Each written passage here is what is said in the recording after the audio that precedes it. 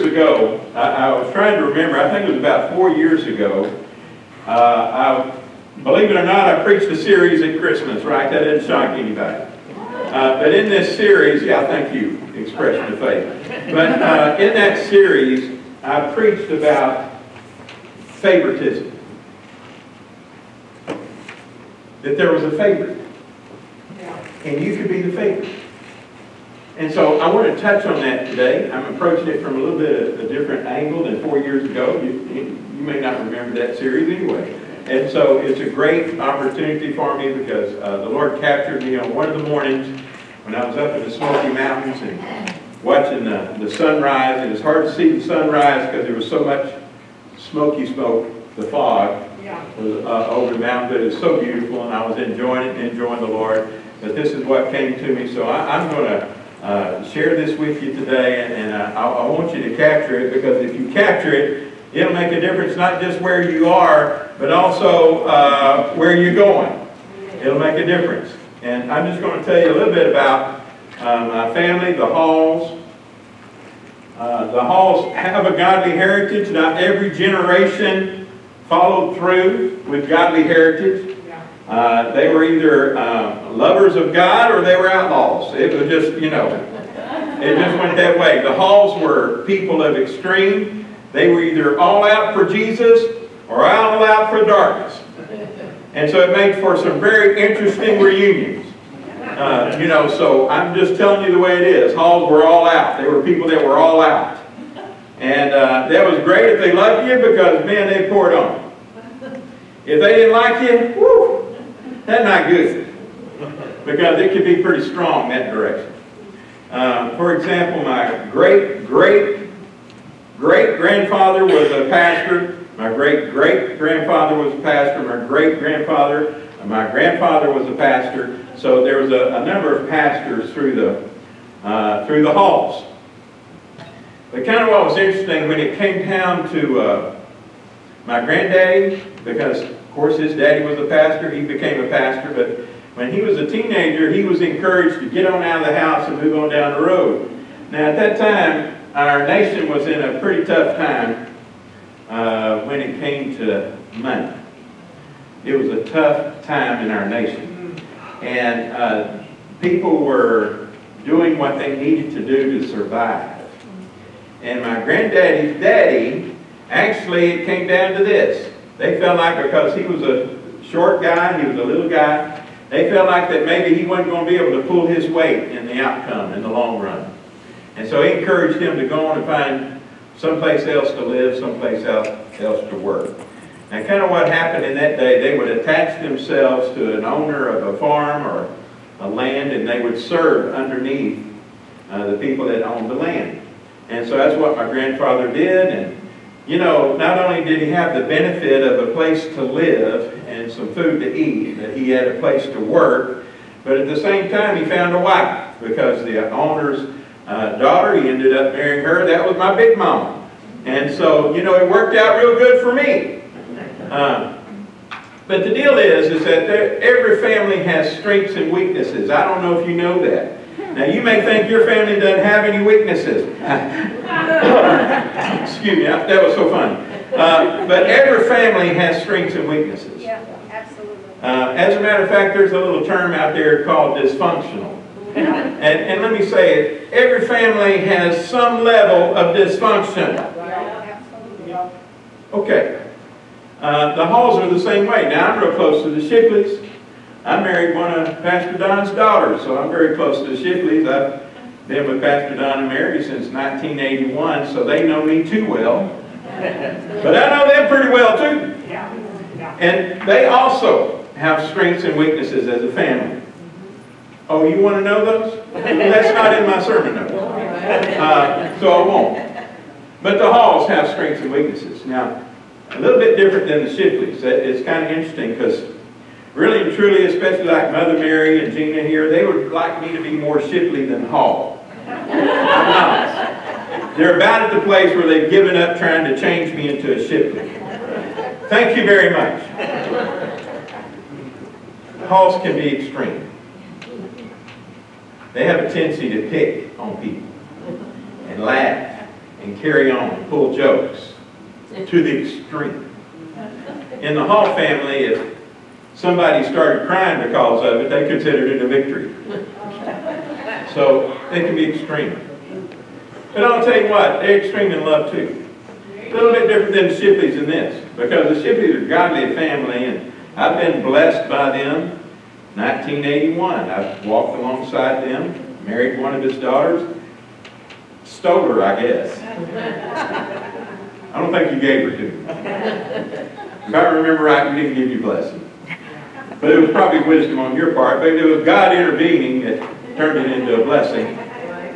But the deal is this, is that one thing about the Halls, you go out to eat with them, which was a rare occasion, because all the lights had to be turned off, all the water had to be turned off, so we could save a month worth of saving to go to Dairy Queen. That was our treat. And so if my dad, you know, Mr. Military, saw a light on, we ain't going to Dairy Queen, that light's on. How much water's in that tub, boy? If it's more than a helmet full, it's too much water. Boy, it's tight. But one of the things that was good about the Hall family, when you did go out to eat, they would fuss about who was going to get to pay for everything. Now, that's a little different than the Shipleys. When I first started hanging out with the Shipleys, I first thought that we were at an IRS convention. Because it came time for the bill, and the little lady had not divided it up, and man, all of a sudden people pulling out calculators, and they're on their phone, and I asked Pastor Don, I said, what is going on? He said, well, we're trying to figure out who owes what. And I said, well, why don't somebody just pay for it? He said, no. I said, that doesn't sound like love to me. Because it's different than the Halls. Right. I said, what, I don't know why y'all do that for. Why don't somebody just pay for it? He said, well, we are loving each other by not taking advantage of each other.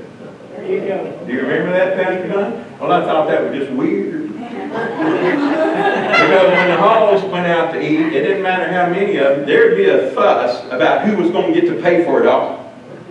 And I'm that way too. I paid for a number of their meals, paid for the whole bunch. But I want to tell you something. I'll never forget one time the Halls were out to eat. Of course, they're country folk. They in a city place didn't know much about what was going on with the city place, but they knew it was time to pay the bill, and somebody grabbed the little folder there, and boy, there was a wrestling match going on, and people standing up and fussing, give me that! No, I'm paying for it!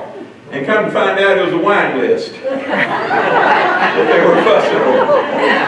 And so I'm just telling you, every family has different emphasis. One of the weaknesses of the Hall family that I thought was just horrible was that the Halls, ever since my great-great-great-grandfather, you know, this is why my grandfather was told to hit the road, is that the Halls would pick out favorites. They practiced favoritism. Now that doesn't sound too bad, but they had this little term, pick of the litter. And it didn't matter if it was kitty cats or puppy dogs or if it was hogs or chickens. There'd be a pick of the litter. It didn't matter if it was kids, grandkids, great-grandkids. There was the pick of the litter. Now I'm not saying that they didn't love everybody. They did. And anybody that grew up on Hall's Hill, if you ask them, did your bunch love you? Yeah. But if you were to ask them, well, who's the pick of the litter? Everybody would know. Oh, that one. That's the pick of the litter. And just like people do with the little puppy dogs or kitty cats or something, they'd be the pick of the litter. And they would take that one and they would pour out favoritism on that one. And, you know, I don't like favoritism. And one of the reasons that I never liked favoritism is because I was never the favorite. Okay, now it didn't matter. Great-grandparents, grandparents, or even my parents, I wasn't the favorite. In our little family, my brother was the favorite. Everybody tell you, everybody knew who was the pick of the litter. Well, my brother was pick of the litter. And it came down to something like this, because When I was a young guy, I know the way I look now, you'd never know that I was under 5 pounds when I was born. But I wasn't even a good-sized bass when I was a little guy. And I was kind of sickly. There was a little bit of a blood disorder thing, you know. And I was kind of sickly. And growing up, I was skinny. I was small. You can't imagine that. Okay, use your face. Use your gift of imagination. I was skinny. I was sickly, and I was small. And he was little teeny. And even when I was growing up through elementary school and everything, I was still small, kind of skinny, and sickly. As a matter of fact, I didn't start looking like a ball player until I found weights. And I had a coach that was big on weights. And he made sure that I stayed in the weight room because they believed in me. Now, it was something, I wasn't a favorite at home or on Hall's Hill, but I was a favorite on the ball field. I had coaches that even at 7th grade were speaking like prophecies on me. And man, I ate it up. I wasn't a favorite on Hall's Hill, but I was a favorite there in the locker room. And so, man, I ate it up. And, you know, that just encouraged me to be all the more. I'll never forget my dad, you know, because he'd have some of his buddies over, and he loved football and talked football, and his buddies came over. It's 2 different times in my life I remember this happening. One when I was a little bitty fella, and one when I was in about 5th or 6th grade. But his buddies would come over, and they'd be all talking it up, and they'd say, well, where's your boys at, LJ? Show us some future ball players. And here come little Timmy coming through there. And they'd say, well, how old is he? Well, is something wrong with him? Is he sick or something? And my dad would say, well, you know, yeah. And then my brother would come along. He was 4 years younger than me. But even as a little fella, he looked like a little weightlifter, you know. He'd come barreling through there, and he'd come walking up, and I remember my dad saying this, now this right here, that's going to be my ball player. You watch, and he had this little term, he'd say, you watch the words that I say. You watch what I say. This is going to be my ball player right here. Now, because of weights, favor of God, coaches that believed in me, that's not the way it turned out. I was a football player, pretty successful at it. My brother wasn't. Now, I rushed to my brother's defense. He could hit a baseball and knock the cover off. He was a great catcher. He was a great baseball player. Real good baseball player. Didn't play up in the upper levels, but he could have. But I want to tell you, I couldn't hit a ball with a boat paddle, a baseball. I couldn't. But, you know, give me a helmet, and excuse me, this was before I learned how to walk with the Lord, but I enjoyed hurting people, hitting people. And if you love to hit people, you're going to play somewhere at football. Yeah. It just was made for me. And so it worked out pretty good for me. But I want to tell you something. I didn't like favoritism because I was never the favorite. I don't know if you've ever experienced when you were a kid and they were picking teams or something, and you know, they're picking people, and then did you ever find yourself being the last one to be picked? Well, I want to tell you, see, favoritism can work against you. Now, I want to give you some good news, and then I'm going to show you what the Lord showed me. People didn't pick me, but the Lord did. And I want to tell you real quick how it goes. There's a little saying in Scripture that confuses people because it says, many are called, but few are chosen. And I'm just going to say it real simple because this is the way the Lord talks to me. I believe many are called. I believe He calls them all. I believe He paid the price for everybody. I believe every little baby born, even before they're born, He's got a purpose and a design. Amen. I believe He has that. I want to tell you, when you receive Christ, I believe that book is open. And it begins to be even more fulfilled than what it has been. And the fulfillment before that time is to get you to that place. But I want to tell you, many are called, but few are chosen. I want to tell you the ones that are chosen I believe everybody's called. I believe the ones that are chosen are the ones that say yes to it. Amen. That's right. Amen. There you go. You say yes, I'm telling you it's on. Yeah. I want to tell you, the way to fulfill your calling is to continue to say yes. Yeah. Because I want to tell you, me and you probably, all of us know people that started off at a good start, but somewhere along the line, they got turned around like a termite and a yo-yo, and they began to say no, or they got confused, or they began to say yes to self and no to Jesus. And I want to tell you, your life can become a mess in a hurry that way. Yes, absolutely. And so it's never over. I'm telling you, it's not too late. I tell people all the time, all you got to do is start saying yes now. Amen. And watch how the kingdom of God will begin to manifest in your life. Yeah. Okay? I used to think that among the 12 disciples, that John was the Lord's favorite disciple. Now, I didn't know this until I started reading the Bible. Now, after I fell in love with the Lord, and I found out that the Lord loved me with an unfailing love, then I began to read the Bible. And so I'm reading the Bible, and I noticed in John that it looked like John was the Lord's favorite disciple, the one that was closest to him. Yeah. And the Bible has a term that calls John the disciple whom Jesus loved. Yeah. Now I got to ask this question, does the Lord love everybody? Yes. Do you think He loved all the disciples? Yes. Do you think He loved Judas? Yes. Thank you for saying that. And so, but I was under the impression that John had some kind of special favor with Jesus, and because of my past, it really made me want to know what made him a favorite. What made him special and stood apart from the disciples? Well, it wasn't until a number of years ago, before I did that Christmas series, that one morning the Lord just told me, let's read through John. Now, I don't know how you decide that. Some of you have Bible plans. That's great too. And sometimes the Lord points me at a certain scripture. Sometimes He just tells me, let's read. And so on that particular morning, I was just reading John. Now, I want to read to you 5 different scriptures out of John. John 21:20 says this, but Peter turned and saw the disciple whom Jesus loved. Yeah. John 13:23, it said this, one of His disciples whom Jesus loved, whom He esteemed and delighted in. Anybody see that?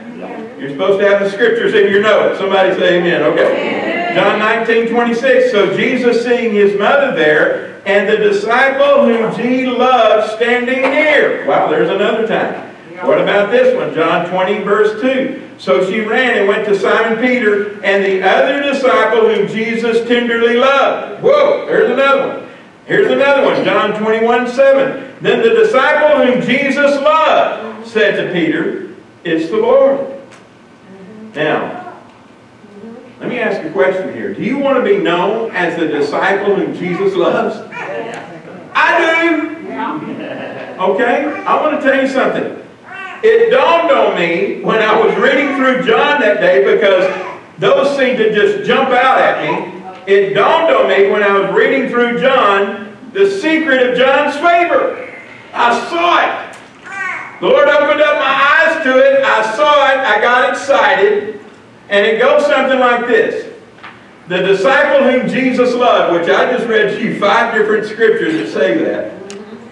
The phrase is not being used in any other gospel but John.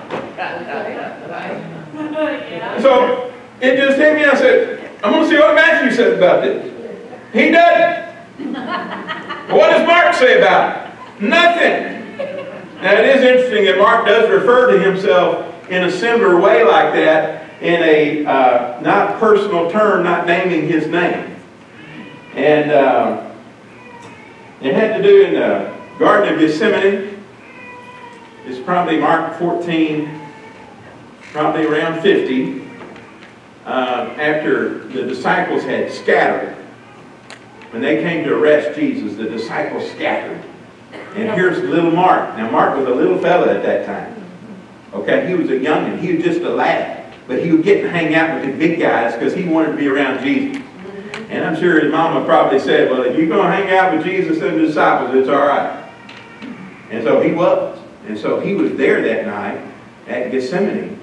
And when the soldiers came to take Jesus away and all the disciples took off running, he stood around. and he was kind of following along. And one of the soldiers apparently reached out to grab him, and he was already in his jammies. When they grabbed him and grabbed his jammies, the jammies came off, and little Mark took off running. That's right, he was the first streaker for Jesus. Maybe the last one, okay? I'm not promoting that. But I'm just telling you, a little fella, he took off naked running home. So don't you know he had a story to tell when he showed up? Where are your jammies, boy? Yeah. But anyway, he had a reference to himself without naming himself in the same way. John doesn't ever say his name here, but I want to tell you what John 21:24 says. It is this same disciple, same one being referred to, same disciple who is bearing witness to these things. I'm the one writing this, and I've recorded them, and we well know that his testimony is true. And so he's speaking of himself in that way. And it dawned on me that, you know what? Hey, it's only in the book of John. Right, right. And so he's using this phrase to describe himself. Yeah. And this is what John was doing. This is the revelation that hit me. He was believing it and receiving it. Yeah. Amen. You see, Jesus loved them all. Yeah. He loved them all with the Father's love. We know that from later in the New Testament. He loved everybody with the Father's love. And so he loved people the same way Father loved him, with the same quality of love. Yeah. That's why I can say to you today that you're loved by the Father and you're loved by the Son. And Jesus loves you with the same love that Father loved him with. I'm saying it to you like this because we can put this out there. He loves you. Father loves you just as much as he loves Jesus. Is that a little stretchy for you? Does that push you a little bit? That's okay. Hang on. All right? But this is what John was doing it. He loved everybody, but John believed it. Yeah. Amen. To a greater measure. You see, sometimes people talk about faith and they say, well, hey, man, we've seen Nikki's testimony. She's got a lot of faith. Amen. He didn't give me that much faith. No, he didn't. Because I want to tell you, he's given us all a measure of faith. Amen. Now, it's not who's got greater faith. Here's the question, who's appropriating it more? Who's taking it? Who's grabbing it? Who's making it theirs? Because I want to tell you, he loves everybody in this room the same way he loved Jesus. He loves you just as much as he loved the Apostle Paul. He loved you just as much as he loved John. Here's the question, how much of it are you receiving? Yeah. I want to tell you how much you're receiving is how much you're believing. Right. Because I want to tell you, this was the secret. This is what hit me, and it's so simple. You say, well, why didn't you catch that years ago? I don't know. But I love it. Amen. He was practicing and personalizing the love that Jesus had for him. Listen to what John says later in one of the little Johns. 1 John 4:10.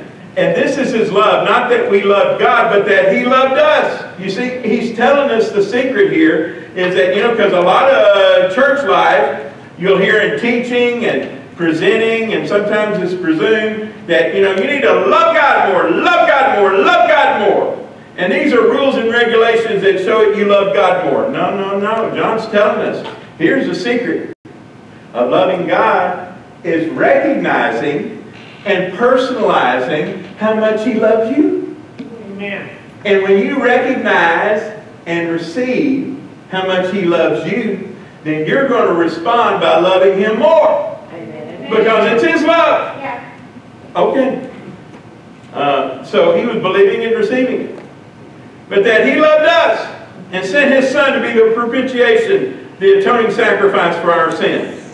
And so, the very one that received his love recognized others that received his love. Listen to this, John 11:5. Now, Jesus loved Martha. Now, I want to tell you, he loved everybody. Yeah. But I want to tell you something. Martha was great at receiving the love of the Lord. Yeah. Mary was great at receiving the love of the Lord. Listen to me. Lazarus was great at receiving, personalizing the love of Jesus. Ready? Jesus loved Martha and her sister and Lazarus. They were his dear friends, and he held them in loving esteem. And so that is what's beautiful. Please understand this. We're all Father's favorites. But John knew the secret of accessing Jesus' unmerited favor for himself. Now, this is what you need to take and let the Holy Spirit make personal to you today. It is your privilege, it's your prerogative to see yourself as the disciple whom Jesus loves. And to call yourself that. You know, we describe it like this, practicing the 3 R's. You recognize it. Recognize it, that he loves you. The Bible says so. You receive it. You personally receive it. And you know what? Well, I want us to do that today. I want you to get still in your heart and you ask the Lord to show you how much he loves you in a personal way. Would you just do that right now? We recognize that this is true. Jesus loves me. This I know, for the Bible tells me so. But I want to tell you something. He wants you to hear him say this personally with your name on it. Lord Jesus, we ask you, Holy Spirit, to come and to personalize your love in every heart, every life that's here. I speak in Jesus' name for ears of the heart, eyes of the heart to be open. To see, Lord Jesus, his risen love for us, his personal presence to us. Lord Jesus, thank you that Holy Spirit can confirm your love in a personal way.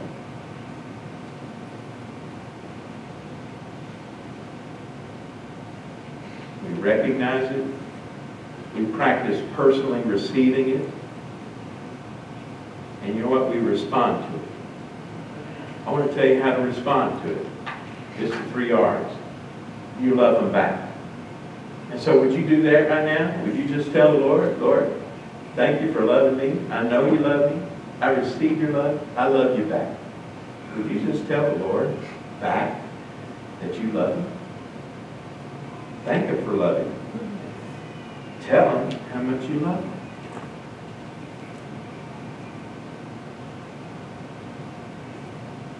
That's not hard to do. It's very powerful to do.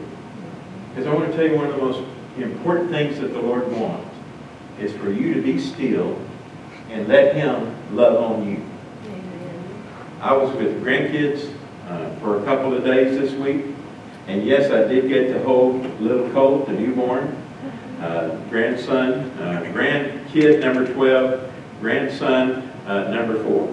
But I want to tell you something. I was drawing fire because there was 3 grand girls all around me, so the beautiful blonde could hold the little one. And so I was drawing fire. I was having a blast.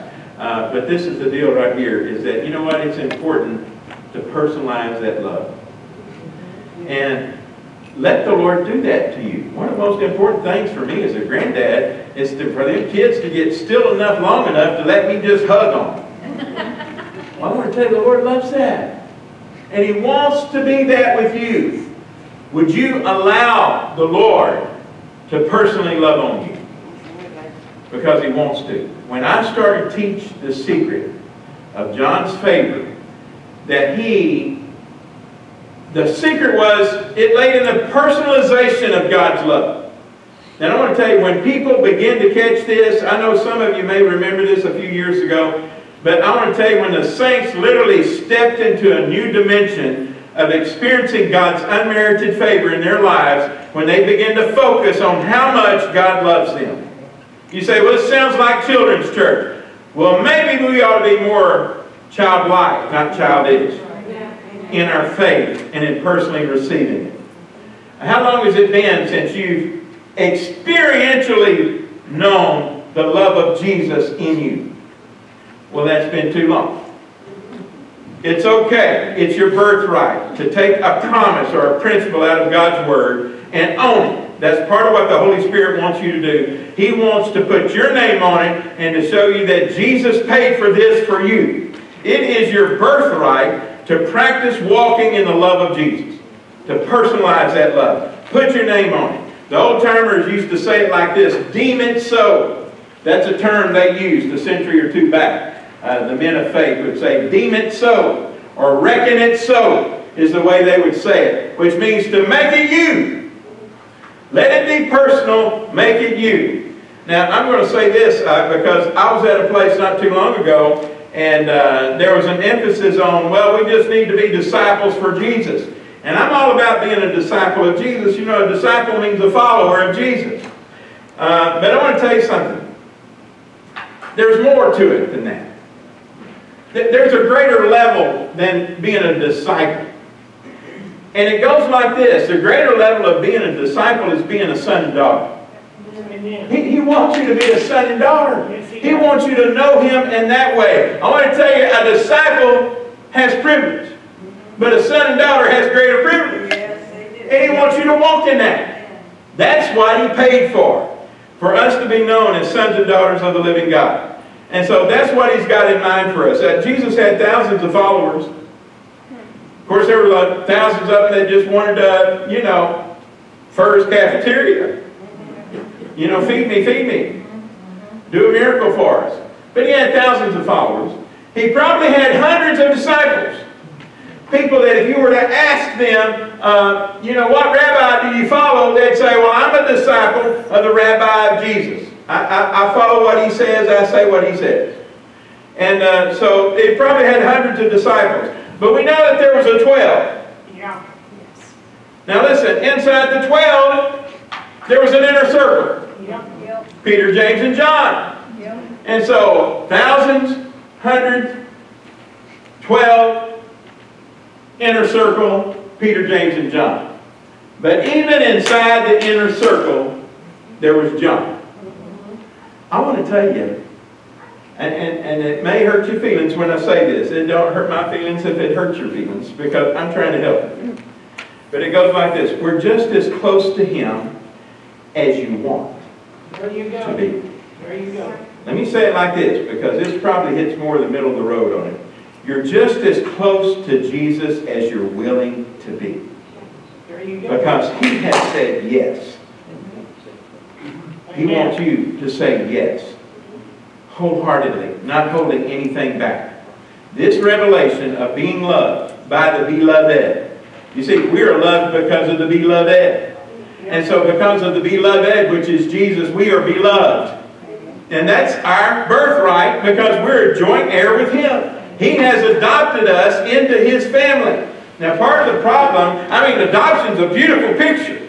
But part of the problem I see in the body of Christ with the adoption mindset is that there's too many of us that consider ourselves orphans. That we're not a favorite.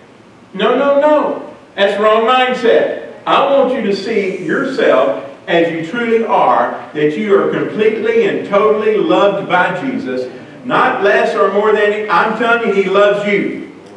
And that you are a favored, highly favored one of Jesus. And I can honestly say you're one of His favorites. But the question is, do you know it? Do you recognize it? Do you receive it? Are you responding to it by faith? Are you saying it? Are you walking it out? Because I want to tell you, it turns your Christian walk into an adventure. Amen. When you know that you're loved. Amen. And so, the people that I've shared this with, they keep reminding themselves that they are a disciple or a son and daughter whom Jesus loves. I want to tell you what happens. They grow in a consciousness of the Lord's love for them. They begin to recognize it more and more. And at the same time, their confidence in being favor conscious is so evident. Because you know what happens to people that catch this? There are testimonies that come out of them about being so blessed just by believing they're beloved by the beloved, that they're well loved, they're conscious of Jesus' favor in their lives. Guess what happens next? You hear promotion. Yeah. Promotion comes. Man, we saw it happen. People popping up, giving testimonies. And I got a promotion here, and I got favored here. I got a raise here. The Lord's blessed me in this way and in that way. Favor with God and man showed up. Personal ways, practical ways, public ways. And I'm going to just tell you this. Here's the truth. You see what you focus on. And when you focus on the love of Jesus and that you are favored by Him, do you know what you see? When you see it on the inside, it is manifest on the outside. As a matter of fact, when you walk in the mindset of that you're loved by God and you're favored by God, I want to tell you, you attract the manifestation of that. Yes. Now that's a spiritual truth. It's also true to the other side. How many of you know if you walk in worry, come on now, Yeah. if you paint worry on your heart, then guess what happens? That focus begins to be manifest. That's on the inside begins to happen on the outside. How many times do you worry about something or you're afraid of something and all of a sudden you see a fear manifested on the outside that was on the inside? Yeah. That's the way it works. I want to tell you, worry will produce fear. Yeah. Love will produce hope. Hope produces faith. That's Bible. Do you see that? That's the way of God. That's the way He loves to operate, and that's available for us. So you see what you focus on. Yeah. Now, let me run it a little further. You become what you focus on. Yes.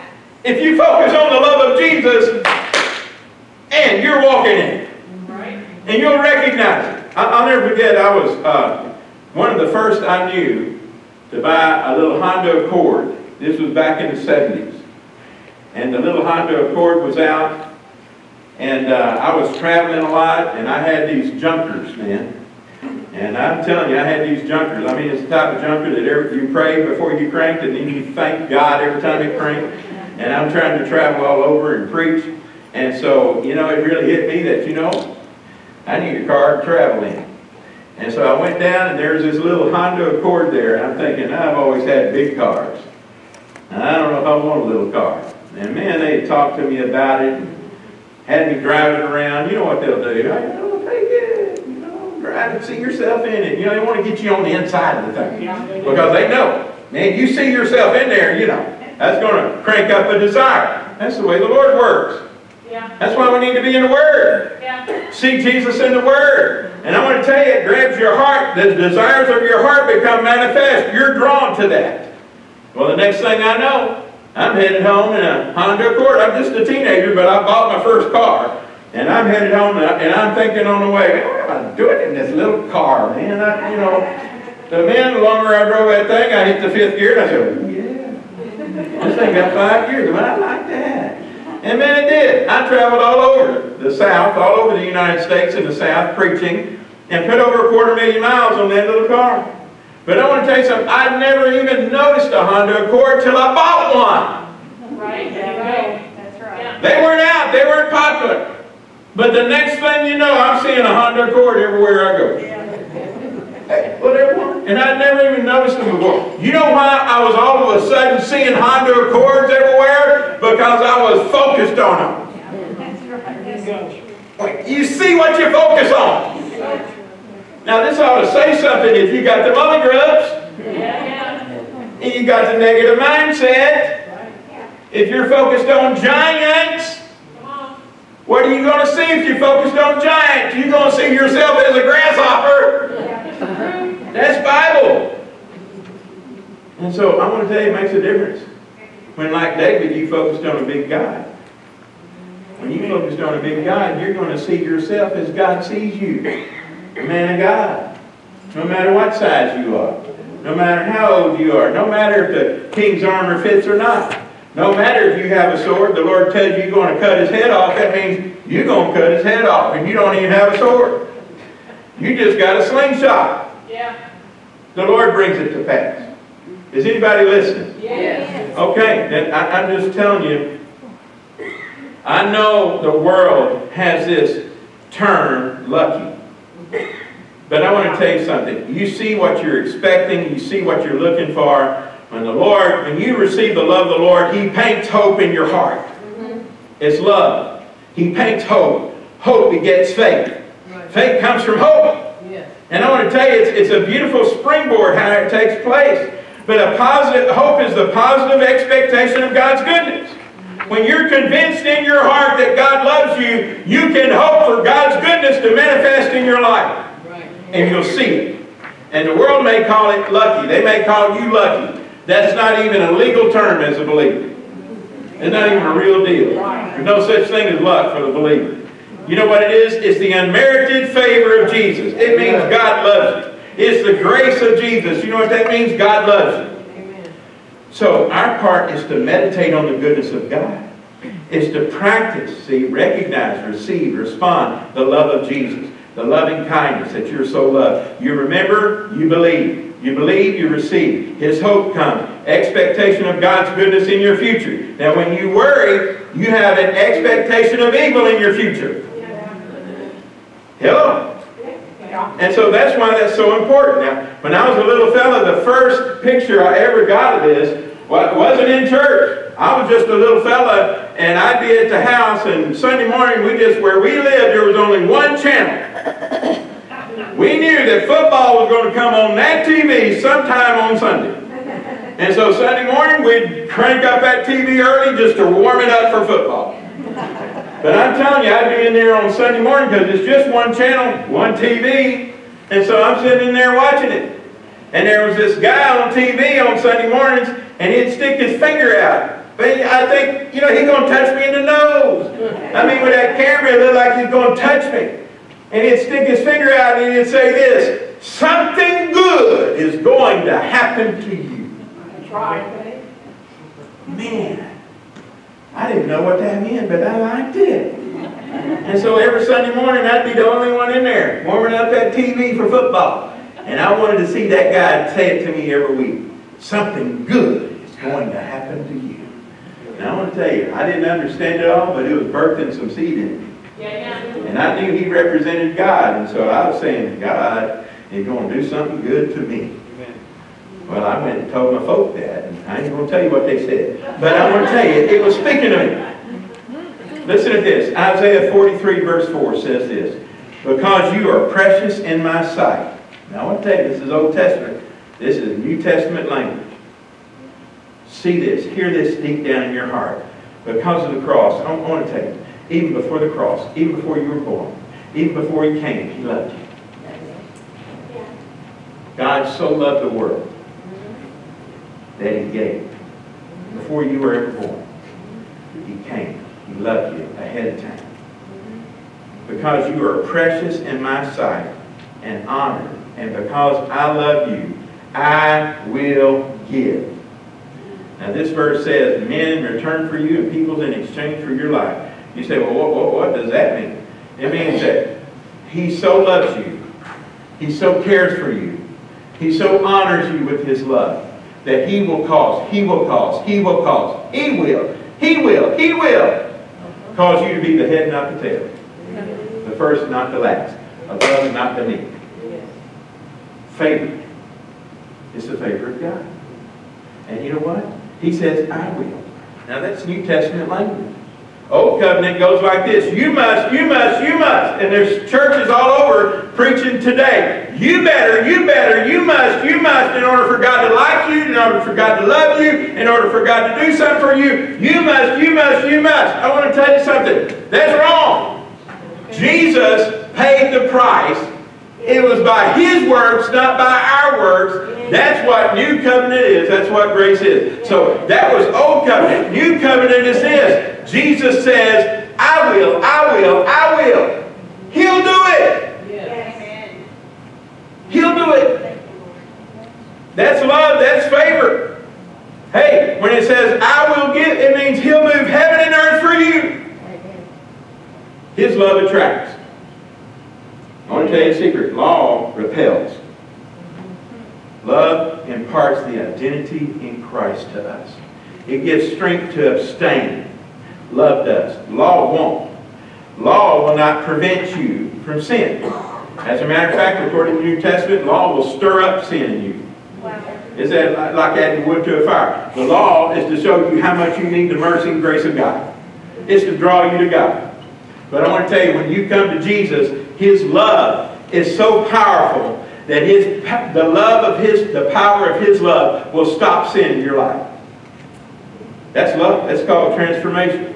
Only Jesus, the cross, can give you a new identity as a new creation in Christ. You catch the revelation of Jesus. and just how precious you are in His sight today. And your life will be supernaturally transformed. Some today, but continually as you walk in it. His love is received, not achieved. Not achieved, it's received. Just let Him love on you. I want to tell you, when you practice letting the Lord love on you, it will stop the traffic up here. And those of you that have traffic know what I'm talking about. It'll arrest it. You'll stop striving to fit in. There are people that go their whole life, I don't know where I fit, I don't know where I belong. Well, I'm going to tell you, His love will cause you to be at peace about that. Amen. Will give you a place of belonging. His love does. Sometimes we have, you see little ones and you see big ones have this unnatural desire for attention. Well, they just crave attention. They're willing to be wrong in order to get attention. But I want to tell you, when you let the Lord love on you, you'll see yourself differently. Because this is what happens. Please catch this. You are of great value because God values you. Everybody else may be saying all kind of junk about you, but I'm telling you, God values you. His love and His acceptance will give you a supernatural self-control. Amen. His love will motivate you. Law won't. His love will. Love activates the fruit of the Spirit. Because I want to tell you, according to the Bible, the whole kingdom of God operates on His love. If it's not baptized, full of, flowing in His love, it don't even count. And it sure won't work. Yep. Amen, Brother Tim. Okay. I want to tell you what happens when you let the Lord love on you. It's not by your willpower. Because His desire in you is greater than your willpower. You will respect and value others because He first valued you. And so, when judgment, condemnation comes, worry comes, negative expectation of bad in your future promotes all kind of fear. And I want to tell you, when you walk in that, it's a mess. Yeah. But I want to tell you what forgiveness does. When you walk in the forgiveness of the Lord and you recognize and receive and respond about how much the Lord loves you, hope is birthed in your heart. Yeah. It may look impossible on the outside, but it's on the inside first. That's the way He likes to work it. And that hope will promote faith. And that desire to participate in destructive activities will dissipate in the flow of love. It'll dissipate. The favor of God on you will cause you to not want to do those things. I've worked with sexual addicts, and there's probably no stronger addiction than sexual addiction. But I want to tell you, it's so exciting to hear their testimony when they begin to grasp how much God loves them, and even in the midst of their tug-of-war, when they confess that I'm loved by Jesus, I'm loved by the Father, I'm sealed by the Holy Spirit of promise, I'm the righteousness of God in Christ, when they begin to say that and they're in the middle of messing up, it's amazing how soon and very soon there's breakthrough that comes. You can't explain that. It doesn't add up with man talk. But it's supernatural and it's transformation. That's something God does. They're replaced. Those wrong desires are replaced with God's desires for you. That's the power of grace. It's unmerited favor, unconditional acceptance of you through the cross. God's able to do it. God's able to do for you what you cannot do for yourself. It's the Jesus factor. Amen. We describe it like this with grace because it's first His passion. It's His love for you. You let the Lord love on you. You discover His passion. And the next thing you know, you're enjoying His presence. And His presence becomes more real to you than you've ever known. More personal to you than you've ever known. And so it's His passion, His presence, and then it's His power. It's His power to do what you can't do. Something maybe you've tried to do, an addiction you've tried to break all your life, a situation that you've been locked up in, a rut, a routine, a pit. And I want to tell you, by practicing letting the Lord love on you, that passion, enjoying His presence, His power is manifested, and there's breakthrough. And breakthrough comes. I've had people that had sexual addiction that will say to me, I hadn't been on that phone doing that for a long time now. Amen. That's great. How did it happen? Well, I don't know. I don't have that desire anymore. I'm just enjoying Jesus. That's it. I'm in love with Jesus. He's loving on me. That's it. It's His presence. I'm telling you, I sensed His power on that. I'm being tempted and His power came. Yeah, that's Jesus. That's the Jesus factor. That's what happens. Listen to this, Psalm 23:6. Surely, or only goodness and mercy and unfailing love. Does this sound like what we're talking about? Surely, only goodness, mercy, and unfailing love shall follow me all the days of my life, and through the length of my days, the house of the Lord. Now, not just a physical house. It's talking about His presence. I'll enjoy His presence as my dwelling place. Isn't that what we covered in Psalm 91:1? We're to practice His presence. We're to camp out there in His presence.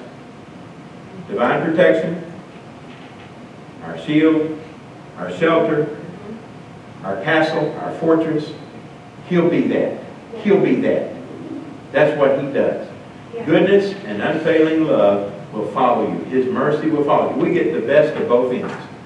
We get grace, which is His unmerited favor. We get the goodness we don't deserve. That's grace. That's Jesus. We get mercy. We don't get the bad that we do deserve. That's mercy. That's grace. That's Jesus. Isn't that beautiful?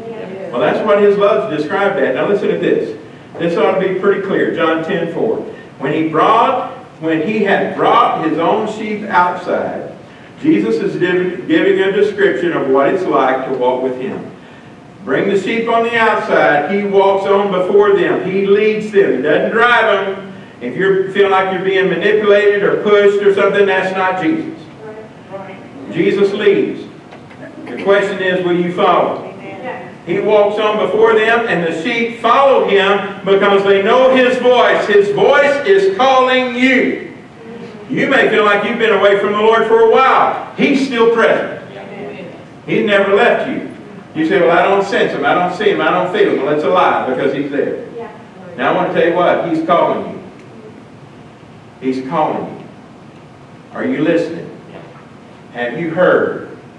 Will you follow? Because He's calling you. Because He wants you. And so, this describes how the shepherd goes before the sheep and the sheep follow Him. Now, in this simple picture, I saw a Jesus parade in my vision. I saw a Jesus parade. Now, I like parades. But I want to tell you something. In a parade, there's always a first of the parade and following, and then there's an end of the parade. And so I want to tell you what I saw in the Jesus parade. It goes real simple like this. When you are following the Good Shepherd, when you're following the Good Shepherd, His goodness and mercy and all the blessings you need in life will follow after you because you're in the Jesus parade. And so it's Jesus first. You know, that's a very important point. Jesus first. Jesus is first, then it needs to be you following right after the shepherd. Keeping your focus on the shepherd.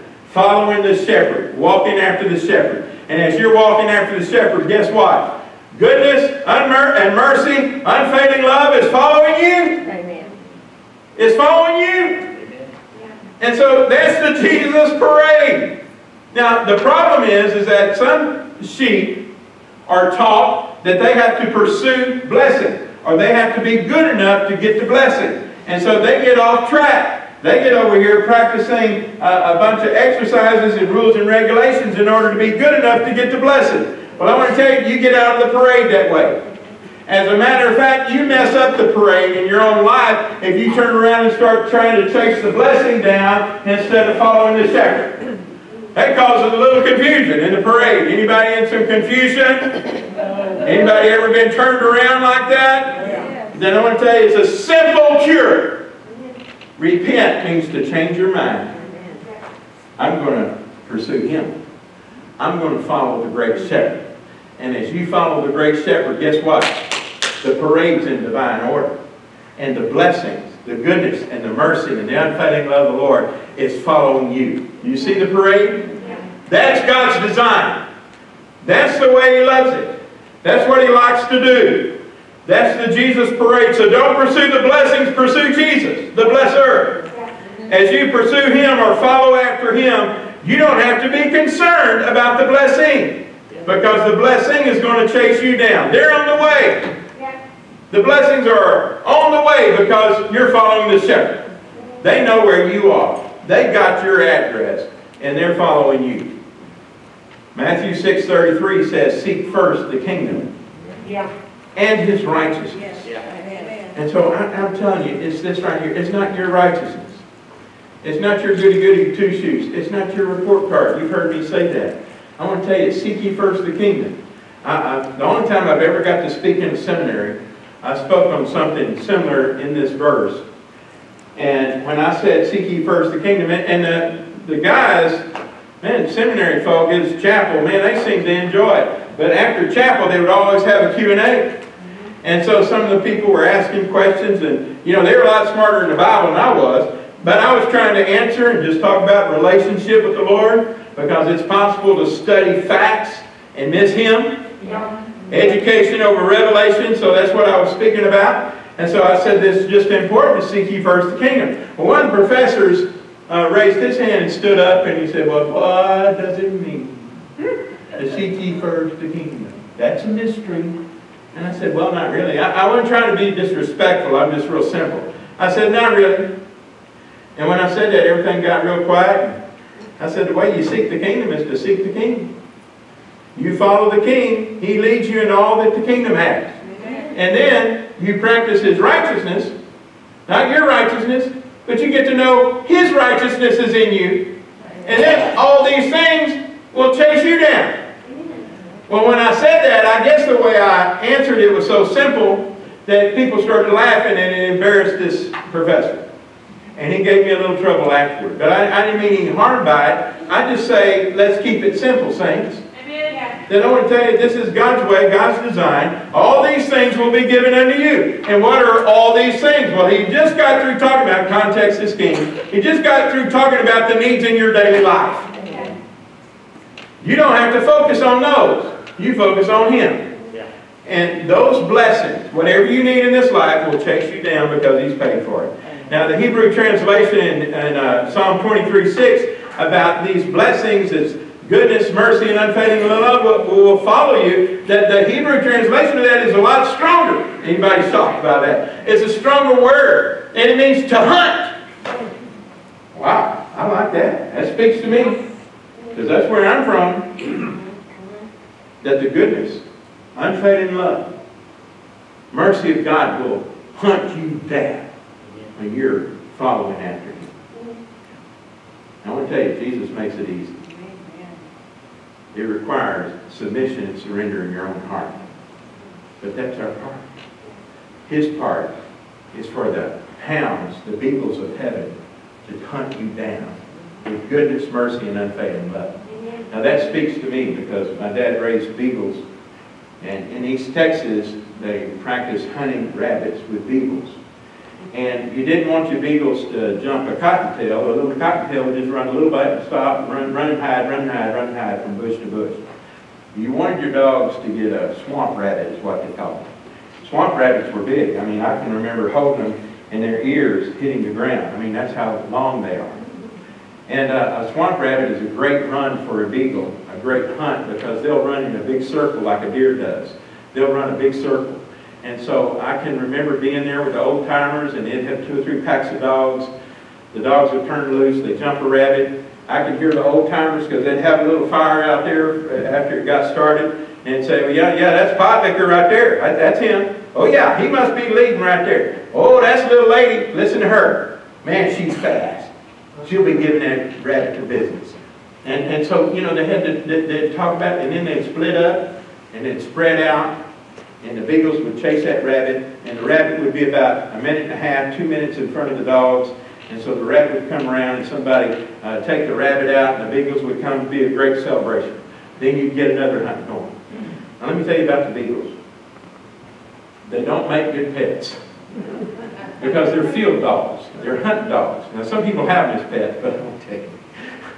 Get one of them toy dogs, okay? A beagle's a hunt dog.